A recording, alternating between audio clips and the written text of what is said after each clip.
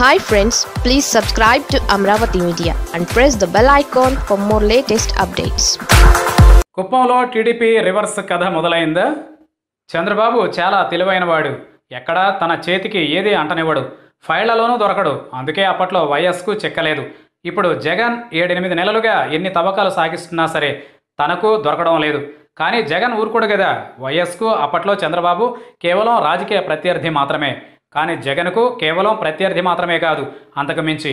పైగా జగన్ చంద్రబాబును వీలైనంత వరకు వివిధ కేసుల్లో బుక్ చేసి తెలుగుదేశాన్ని, దాని ఆర్థిక స్తంభాలను కూలదోయాలని కసికసిగా ఉన్నాడు. సో ఇప్పుడు తవ్వకాలు కుప్పంలో స్టార్ట్ అయ్యాయి. కుప్పం కోఆపరేటివ్ టౌన్ బ్యాంకులో భారీ ఎత్తున అవకతవకలు జరిగినట్లు గుర్తించారు.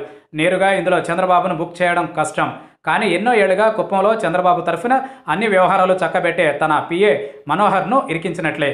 ఒక మనోహరే కాదు, చంద్రబాబుకు సపోర్టుగా ఉన్న కొందరిని గుర్తించి టార్గెట్ చేసి కుప్పంలో చంద్రబాబును జీరో చేసే దిశలో ప్రయత్నాలు సాగుతున్నాయి. ప్రత్యేకంగా టీమ్స్ పనిచేస్తున్నాయి. దానికి సరే సక్సెస్ అవుతారా లేదా అన్నది పక్కన పెడితే ఫస్ట్ బుక్ అయింది కీలక wicket Manohar. Town bank scam దాదాపు 2 కోట్లు ఉంటుందని లెక్క వేశారు. ప్రస్తుత బ్యాంక్ చైర్మన్ ఫిర్యాదు చేశాడు. పోలీసులు కేసు నమోదు చేశారు. ఇక పోలీసులు తవ్వుతారు. ఈ స్కామ్ పూర్తి వివరాలు బయటపడ్డప్పుడు ఇంకాస్త వివరంగా చెప్పుకోవచ్చు. కానీ ప్రాథమికంగా ఒక అభియోగం మాత్రం విస్తుపోయేలా ఉంది. అదేంటంటే ప్రత్యేకంగా ఆడిటింగ్, జ్యువెలరీ పరిశీలన సాగించినప్పుడు 30 బంగారం ప్యాకెట్లు కనిపించలేదట. ఏమయ్యాయి? ఆ బంగారం విలువ 46.75 లక్షలు.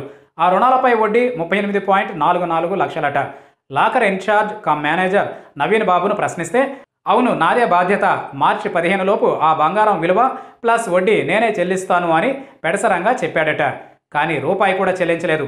మార్చి 17న మళ్ళీ ఇన్స్పెక్షన్ జరిపితే ఈసారి 74.81 లక్షల సొమ్ము ఉండాల్సి ఉండగా 27.97 లక్షలు మాత్రమే ఉన్నట్లు గమనించారు. దీనిపై సదరు మేనేజర్ నవీన్ బాబు, క్యాషియర్ ఒకరిపై ఒకరు ఆరోపణలు చేసుకున్నారు.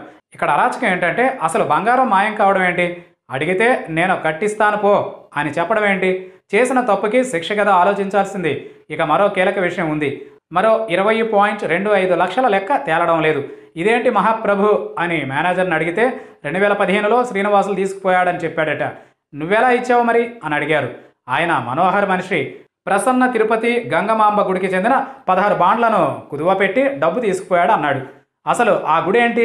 గుడి బాండ్లను ఎవరో తీసుకొచ్చి కుదువ పెడితే వీళ్ళు డబ్బు ఇచ్చేయడం ఏంటి? దీనికి చంద్రబాబు పిఏ రికమెండ్ చేయడం ఏంటి? నిజంగా అన్నీ చూస్తూ ఉంటే చంద్రబాబు గ్యాంగ్ బ్యాంకును లూటీ చేసినట్లే కనిపిస్తోంది. అసలు మనోహర్ అప్రూవర్గా మారాలే కానీ కుప్పంలో చంద్రబాబు లింక్స్ కత్తిరించడం వైసీపీకి కొన్ని రోజుల పని మాత్రమే. అవును, ఆ ప్రెజరే ఇప్పుడు స్టార్ట్ అయింది.